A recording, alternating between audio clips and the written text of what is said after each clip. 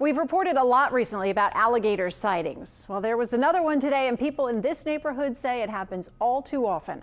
Photographer Adam Kopis has the story. We found the alligator right closer to the air conditioner area. He appeared to look like he was about 6 or 7 feet long. His chest was wider than mine. The neighbor around the corner had about a 6-7 foot alligator. She texted immediately. She said that there's an alligator in my backyard right now. The alligator was laying literally underneath the footing of the truck right here. And the guy that lives here came out and he saw the alligator. I'm a city boy and not a country boy, so to see something like that in real life and close up is very scary.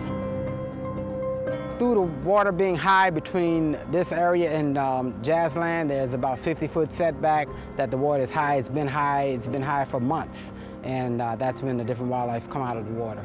Before the storm, there was a pump that actually pumped the water out of the neighborhood and out of the canal, but now, since Katrina, which is 15 years ago, when the water is high, then you see wildlife.